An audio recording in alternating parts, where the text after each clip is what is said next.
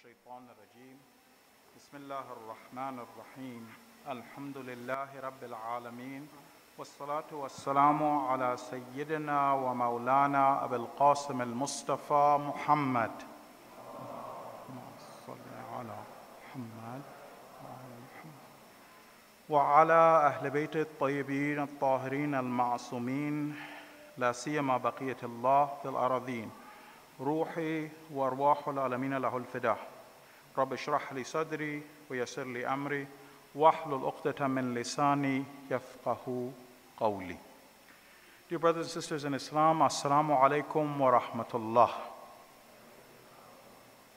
It's a pleasure to be back here after, it's been quite a while, but it's good to be back here. A lot of changes, a lot of developments, and those provide inspiration to the rest of us, alhamdulillah. This year's lecture series is called The Quiet Before the Storm. What we want to do this year is to take the words, the stances, the thoughts of Imam Hussein alayhi salam and to take a deeper look at them. We're trying to do a couple of things. One of them is obviously we would like to look at our own current situation, connect the dots, learn from the Imam. But in addition to that, we want to learn from the Imam himself, from his companions. And we have a wide range of things. When we say we want to learn from Imam Hussein, we shouldn't think that this is only going to be about the qiyam of the Imam, which is just a few months, the whole qiyam of the Imam. Rather, when we're learning from Imam Hussein, especially with what we have in front of us, we see that we can learn from him from before he became the Imam. We can learn after his imamate, even when you divide his imamate into two parts. He was there as our imam and our leader and the leader of the resistance in the time of Muawiyah. There's letters from Imam Hussein to Muawiyah. His stance at that time for us is very important. And then after that, of course, the qiyam itself, which is unbelievable, and there's so many relevant lessons that we can draw from this. So, what happens is, for us, we kind of approach each Muharram, brothers and sisters, with a sense of urgency. We don't know how many times we have to have these dry runs or practice Muharrams take place before our real test, the living Imam. And what we want to do is we want to have learned those most relevant lessons while there's not live bullets. We want to make sure that we're on the right side of history. When God tests us with the Imam, we're on the right side of history. We've done the right things. We've taken the right stances. The idea of attending these majalis, being here, repeating these things to one another, these truths, attending the masa'ib, repeating the refrains that are there, all of those are to prepare us for our test and our Imam. So for us, this is very real. Now, what we're going to try and learn about tonight will be learning from some words that our Imam said about his companions. Those 72, those 100 and so, depending on the narration, those people who made it. There are some very interesting points that we can learn about them. But how we'll start is first seeing how even those companions are relevant for us. How? In this way. If you look at the group of the companions, you'll see that they're a very interesting group of people. Some of the companions are old. Some of the companions are young. Some of the companions knew our Imam from his childhood. They grew up with the Imam. Other companions, no. They got to meet the Imam along the way. Even the ethnic backgrounds of the companions are very different. Their levels of religiosity prior to the advent of Karbala is also very different. You have some of them who knew the Imam as a child who've been preparing for this great event, and you had other people who were very new to the path. There's some people who became Shia on the way. They met the Imam, then they became Shia. So you look at this diverse group, old, young, some people, even the socioeconomic status of these people was so different. But you do see one thing about these people. The thing about these people is that they passed an incredible test. I hope brothers and sisters realize this, and I'm saying this as a reminder to myself first. We should not think that the test of Karbala was an easy test. That would be a disservice to us ourselves to tell us that, oh, it was just a walk in the park. They did the right thing. They saw the Imam. No, it was an incredible test.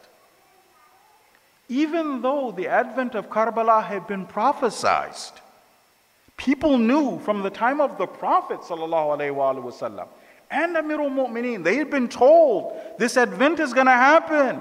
You would think people would have been able to prepare themselves. But no, we found so many people who failed that test. So that comes to tonight's question, which is what made the companions, and inshallah I want to share the words of the Imam about the companion, what made the companions so special? And then if we're trying to look for relevant lessons, we're trying to draw inspiration from this, what do we have to do to be like them? At least to move in that direction. Inshallah, we'll begin with a salawat ala Muhammad wa ali Muhammad. Salli ala Muhammad wa ali Muhammad wa ajil farajahu.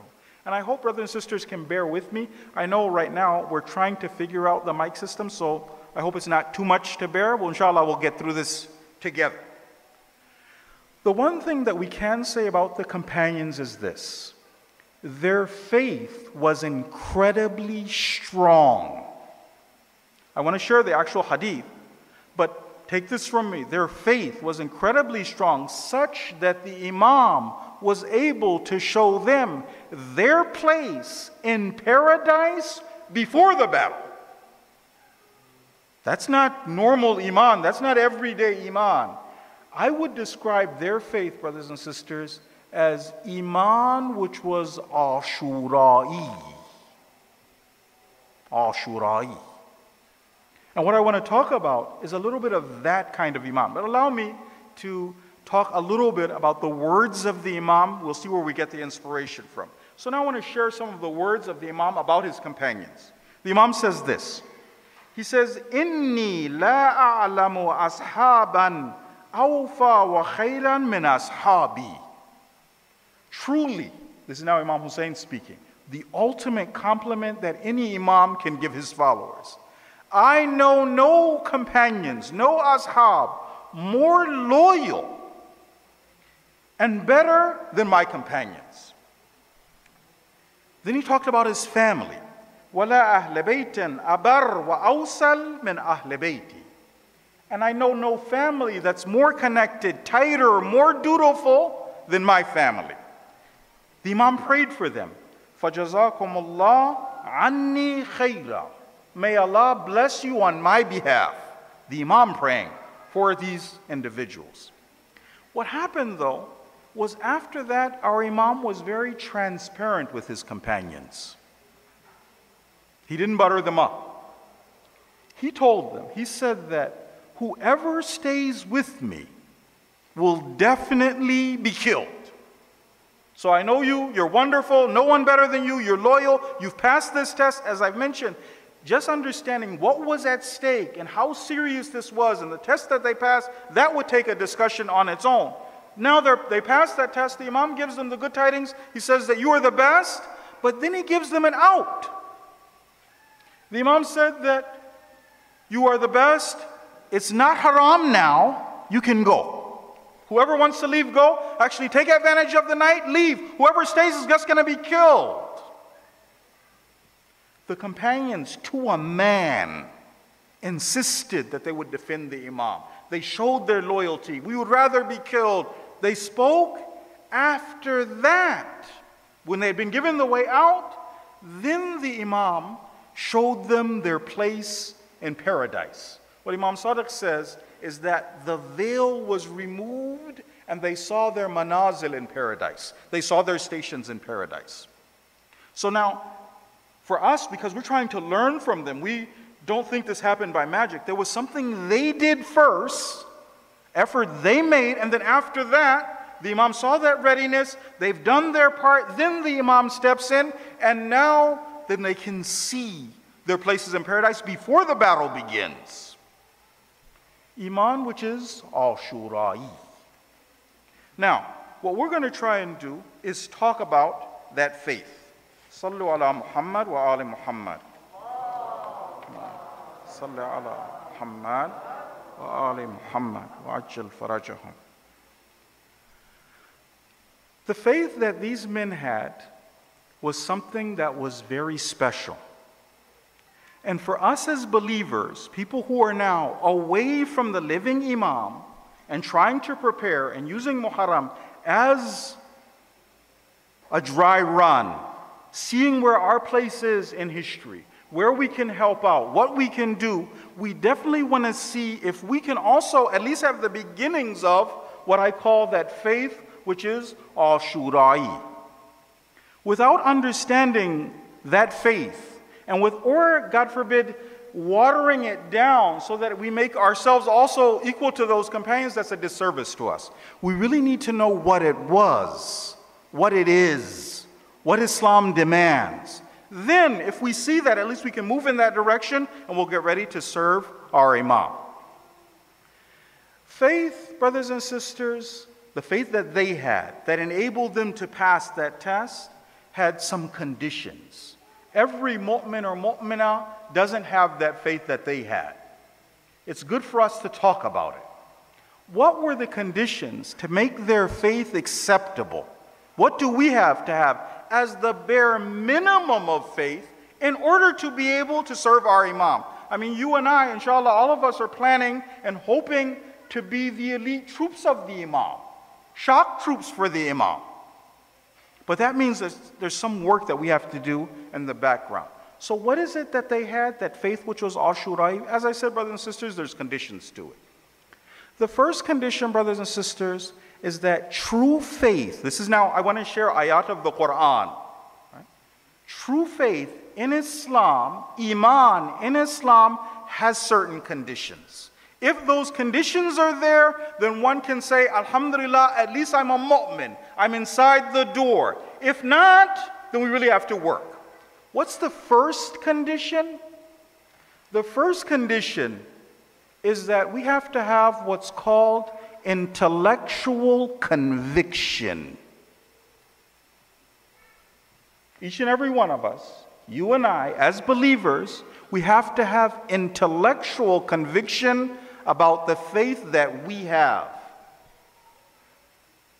There is no way on earth that someone will pass, will be at that test, will be with the ashab of Imam Hussein alayhi salam. But then if you ask them, why are you a Muslim? Why are you committed? Why do you do your responsibilities? The person's answer is that I'm a Muslim because my daddy's a Muslim. It doesn't work like that. Intellectual conviction, brothers and sisters, is that you and I, each and every one of us, are convinced about the tenets of Islam ourselves. We believe in them. Not because of what other people are doing, not because of what other people are saying. You and I are personally convinced about these tenets, and we believe in them. Intellectual conviction. Without intellectual conviction, believers will make mistakes. When you look at the words of our scholars, they say that without intellectual convictions, a group of so-called believers can turn around and be the people who burn the tents of the Imam. So the first condition is that you and I have to absolutely be convinced about what it is that we're doing. I believe God is my creator. I believe He's just. I believe He's all-knowing. I believe that. I can confidently say the Quran is literally the Word of God from the first till the end. I've accepted this. I've embraced this. Imam Ali is my Imam. Because you can't unlearn the truth. What happens, though, is there is a tendency without this to become a ritualist Muslim. And you'll hear me mention this a lot. Because being a ritualist Muslim, brothers and sisters, is part of the problem and the reason that the Imam is not here.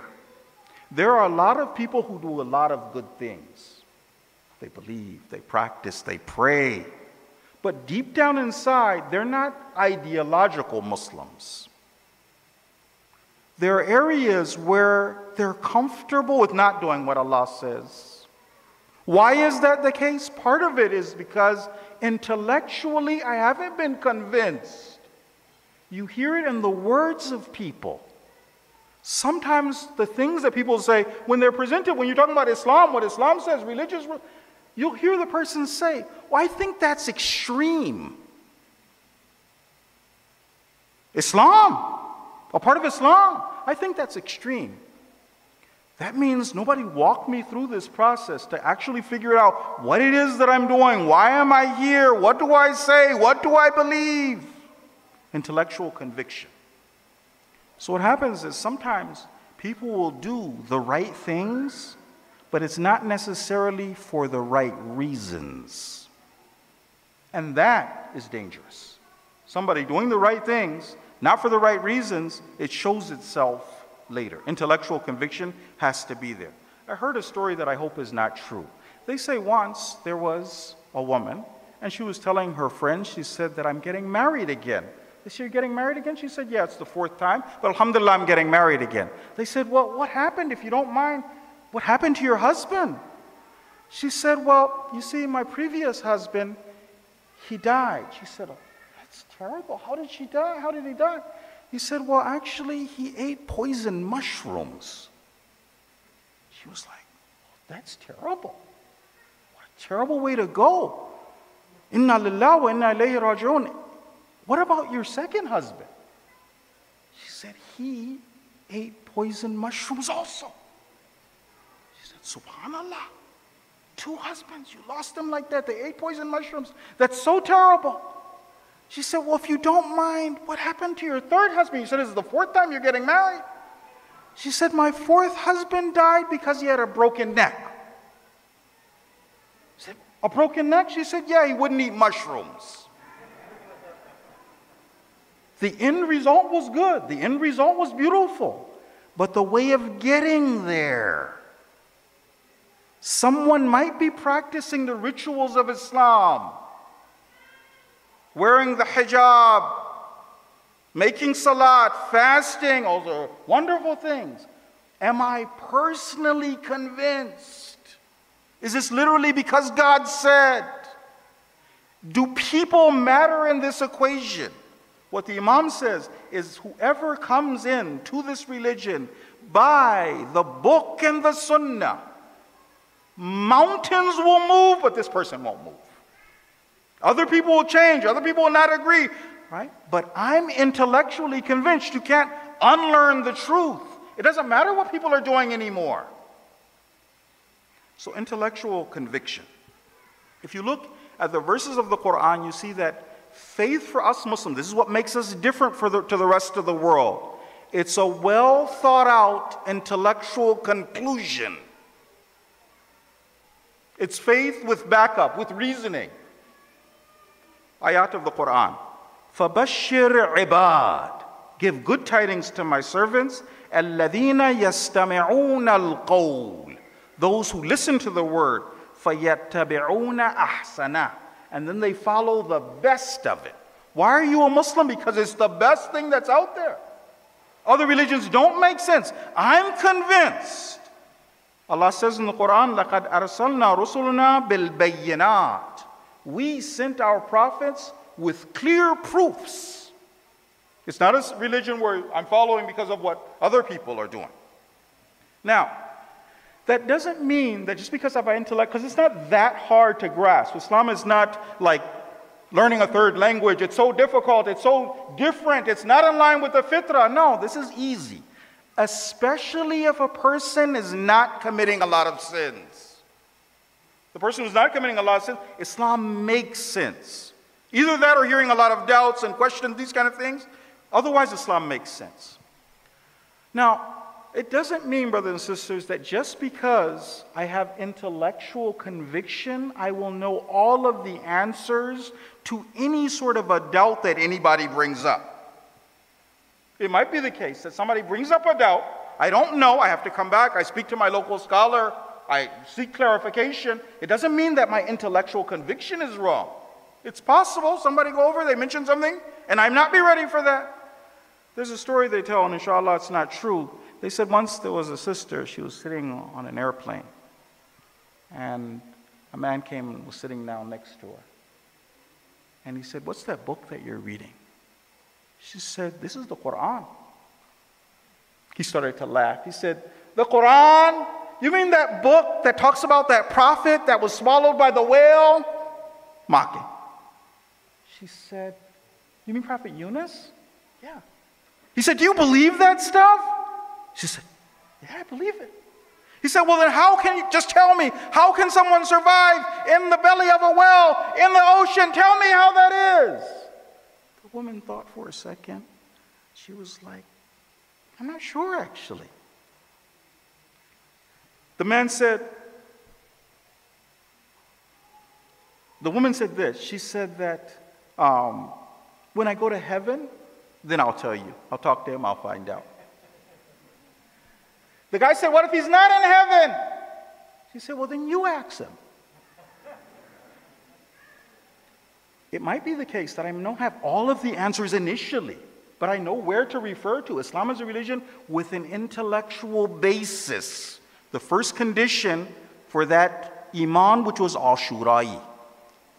Question, is intellectual conviction, is that enough? That once you have that, then definitely you're in the camp of Imam Hussein, now you can go, now you can fight? Actually, no. I want to tell you a story about one of the companions of Imam Hussein. You can look him up later. Dhahak bin Abdullah. Dhahak bin Abdullah. Dhahak bin Abdullah, brothers and sisters, is one of the people who narrated the events of Karbala for us. He was there in the tent. His story is that he came, he met the Imam asked him for help, and from the beginning, the Hawk said, "I've got a condition. I don't know if we're going to win this one. I've got a condition." He said that I will fight for you as long as I am beneficial for you. And the Imam accepted. The Imam's trying to save everybody. He brought the Hawk in. The Hawk was there when they started the battle. He was there, and then the numbers of the companions started to get reduced. The Hawk says this, "I noticed the enemy was deliberately trying to hamstring the horses of the Imam." He said that I went and I took my horse and I put him in one of the tents. The numbers got to reduce. He describes this. He says, "I was out there, I was fighting. The Imam was praying for me. I was in Karbala. I was killing people. The Imam is making dua, encouraging me fight." He says, "Until I noticed the numbers start to get reduced, there's only a few of us left. We're not going to make it." He said, "I told the Imam, we had a deal." The Imam said, "A deal is a deal." The Imam said, "How are you going to escape now?" And this man was so shameless. He told the Imam, he said, "Well, I hid my horse in one of the tents." The Imam said, "It's halal for you, go." The Hawk went, got his horse, and ran out of Karbala. They chased him, he made it, he survived. He's one of the people who told us this story.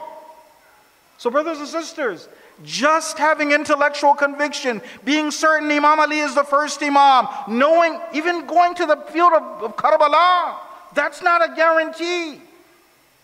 What else do we need? There are other conditions when it comes to faith in Islam.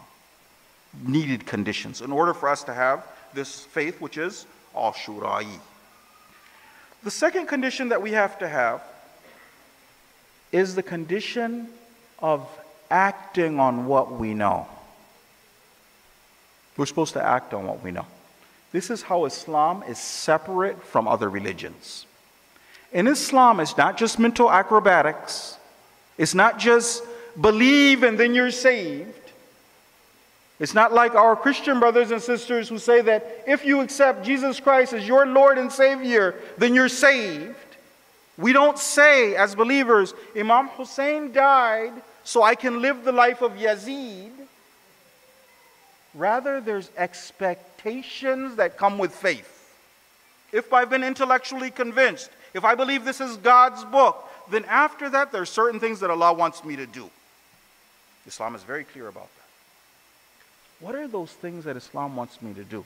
In some of the verses of the Quran, Allah just prints out the principle that obey Allah and the Messenger in kuntum mu'mineen. Obey Allah and the Messenger if you are believers. Obedience is expected to be part of that faith. Someone who knows has to act. Someone who's understood, this is what Islam says, the expectation is that I will act on those things that I'm taught. Remember, brothers and sisters, these are building blocks. We're trying to go somewhere. We want to be in a different place after these majalis than we are when we first came. In order to do that, we've got to understand where we're going without skipping steps. In Islam, if you know you're expected to act, there's no free pass. There's no getting around it. God expects us to act on what we know. Once they say, and I hope this isn't true, they say that there was a little boy, and this little boy, his dog was very sick. When his dog fell ill, then he decided to talk to his dad about it. And his dad said, we've got to take Benji to the vet. When his dad came back from the vet, the little boy took one look at his dad's face, and he realized everything wasn't okay. His dad said, unfortunately, Benji's not going to make it. He said, that's terrible, and he started to cry. His dad said, but you know what? Benji wouldn't want you to be sad. Benji would want you to remember the good times. And the little boy brightened up. He said, the good times? He said, yeah, Benji wanted to remember the good times. He said, well, Dad, I have some questions for you. He said, what are the questions? He said, when Benji dies, can we have a funeral? And his dad said, why not? Of course, we'll have a funeral for Benji. He said, Dad, can I invite my friends? He said, absolutely, you can invite your friends. He said, can we have cookie and cakes? His dad said, why not? You can have cookie and cakes. He said, Dad, can we kill Benji today? The idea is in Islam that once I know, remember those things I mentioned before, God is my creator. He's the legislator. He knows me. He receives no benefit from the laws that he makes. I'm the one who receives benefits. God is wise. If those things, those building blocks are there, the natural expectation is that now I'm going to act. Now I'm going to act. But you see, there's something else too. Even just having the intellectual conviction, even just knowing that I'm going to act, is that enough to make my faith al-shurai, to be able to pass the ultimate test? Unfortunately, no. There's another condition. This condition is what separates the men from the boys. This will help us to recognize, am I a ritualist Muslim? Or I'm a Muslim who's moving at least in the direction of Imam Hussein. If I don't have this, the ayat of the Quran, I'm not a mu'min. I'm not a mu'min. Let me give you a little bit about that. But let me explain what it is first and then show you the words of Imam Hussein. So what happens was, in order for me to be a real Muslim, Islam is a package deal. I don't get to pick and choose with Islam. I don't get to have my favorite parts of Islam. All of Islam, whatever God says, however God says it, that is what's required for me as a Muslim. 3 days before the Imam began his journey, he spoke to his companions. He gathered them and gave a short khutbah. The Imam said this, Alhamdulillah, wa ma sha Allah, wa la quwwata illa billah. And then he wrote, and we've heard this, he said that death is written for the children of Adam like the necklace on the neck of a young girl. And he explained how he longed to meet his forefathers. And he told them, he said, it's as if I see my flesh being ripped apart by those wolves over in that place called Karbala. He explained how he was pleased with Allah's decree. And then he said something that you and I, as people who are waiting for the Imam, we have to hear. He said this, Man kana badhilan fina muhjatahu. Whoever is ready to give their blood in our way. And you and I, let's think about this. Because we're waiting for a living Imam. Are we waiting for that knock on the door where the Imam calls and then suddenly my job, what I was doing, my family, my friends, all of that is out the door. Everything is what the Imam wants. Take my life. The Imam said, whoever is ready to have his blood shed in our way and has mentally prepared themselves to meet God, this person should leave with us. He said, I'm leaving tomorrow morning. There wasn't any time for the believers even to think about it, to understand what's happening. Everything is right now. The Imam expects us to be ready to leave everything and sacrifice everything at the drop of a hat. Now, brothers and sisters, that's the end of my part that I want to share today. But I want to talk a little bit before we go to the Masa'ib about the second and very important part of the program. The important part of the program, brothers and sisters, is in addition to us getting the intellectual content, to make sure that emotionally our hearts are ready to serve the cause. The effect of the tears for the Ahlul Bayt have been underestimated. What they do for us spiritually, coming, gathering, crying, being around with others, the effect that they have for us is incredible. This is what Imam Sadiq says about this. He says, إِنَّهُ لَيَرَى مَنْ يَبْكِي. Imam Hussein sees whoever cries for him. If you have the tawfiq of crying for Imam Hussein, the Imam says this, فَيَسْتَغْفِرُ اللَّهِ. The Imam, meaning Imam Hussein, will make istighfar for you, out of rahmah for you. And then after that, Imam Hussein is generous. He doesn't just make istighfar for you, he calls on his forefathers to also pray for you. Assalamu alayka ya Aba Abdullah wa ala al-arwah allati hallat bifina'ik. عليك مني سلام الله أبدا ما بقيت وبقي الليل والنهار ولا جعله الله آخر العهد مني لزيارتكم. السلام على الحسين وعلى علي بن الحسين وعلى أولاد الحسين وعلى أصحاب الحسين.